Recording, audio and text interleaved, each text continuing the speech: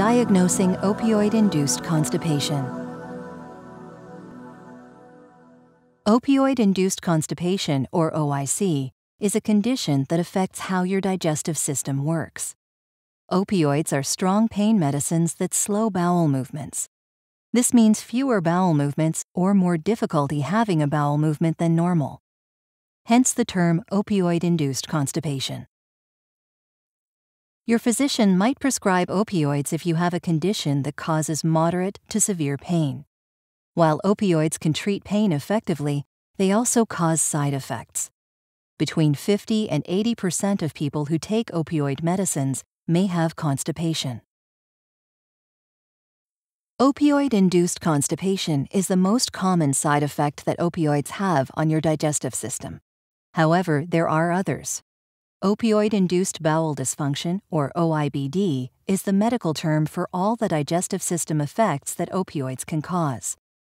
Besides constipation, OIBD can include heartburn, nausea, vomiting, a bloated feeling, as well as chronic or long-lasting abdominal pain.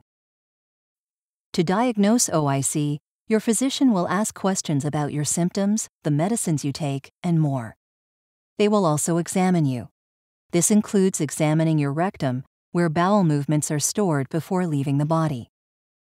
You might give a small sample of blood to be tested for conditions that could cause constipation. Specific tests are not the main way to diagnose OIC. Constipation is very common when you take opioid medicines.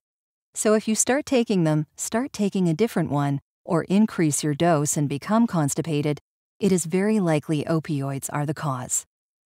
However, you might have an X-ray to learn if waste has built up in your body, and if so, how much.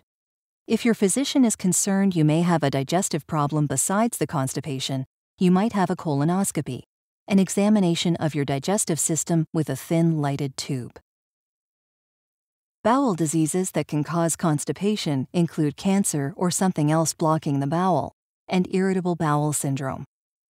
Other conditions that can cause constipation include low thyroid hormone levels, diabetes, Parkinson's disease, multiple sclerosis, and more. Or you could have difficulty coordinating your muscles when having a bowel movement. This is called dysenergic defecation, and it can also cause constipation. Your physician will check for these and other conditions if necessary. Your physician will check for other symptoms of these diseases when they examine and talk to you. They might ask you to see a specialist to learn more. If you do not have a specific disease, opioids are very likely to be the cause of your constipation. Make sure your physician knows about all the medicines you take. Ask them which ones may cause constipation and how they would learn if a medicine was the cause. You can also ask if they are concerned about other conditions and if you need specific tests to learn why you have constipation.